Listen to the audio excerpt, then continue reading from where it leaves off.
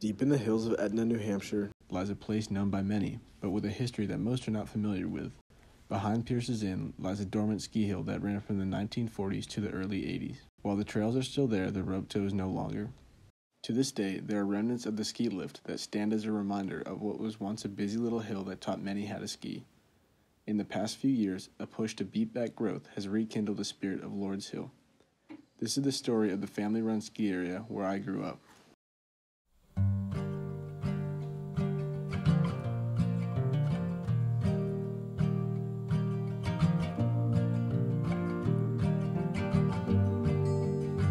Start off by introducing yourself. Hi.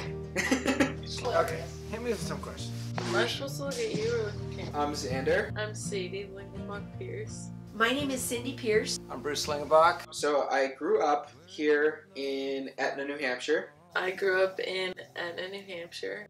So I grew up here at Pierce's Inn. When I was 6, my parents changed their whole life and moved from Connecticut up here and took over this inn, which also had a ski school with a rope tow in the backyard. We moved to the inn when I was 2 from the house up the hill. As long as I can remember, we've always been sledding. We've always got the skis out. I think I took my first turns down there. So skiing in the backyard here was very different than a ski area. The vibe is different. I think I always knew that the trails were really fun because we utilized them a lot. I'd say it's really special. We can just have a bunch of friends over. And even during the pandemic, we can have social distance skiing going on.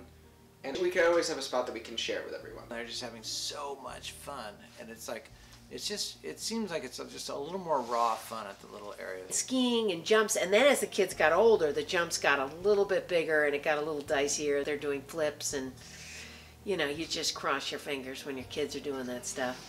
But after ski racing, if there was good snow, we'd come home, we'd have jumps. We were the most well-rounded skiers on the team usually because we were hucking ourselves off here. I could go to a ski area today and be as confident as I am without the practice hitting jumps and just like the athleticism it brought. What's really magical is when Coulter comes home from school, he and Bruce just like throw on their ski gear and tow each other up a few times, but it's really cool just how much it's utilized. There's nothing like going out on your own trails in your own backyard. You put your boots on in your own house, you walk out 10 feet, boom, you're at the bottom of the trail, and you either walk up or you get a snowmobile ride. There's just something about having it right there. There's nothing like it. And one year Bruce was like, let's get an old beater snowmobile. He bought that thing and they tow people up 2 at a time. You can even bring 3 up, someone on the back. And that was magical to me. I love the tow concept of like the 4-wheeler or the snowmobile. Just so great. Go anywhere. I think it's awesome. We never really skied the whole hill very often until we got the snowmobile. And that sort of was when I realized that this is a full-on, proper, fun place to ski.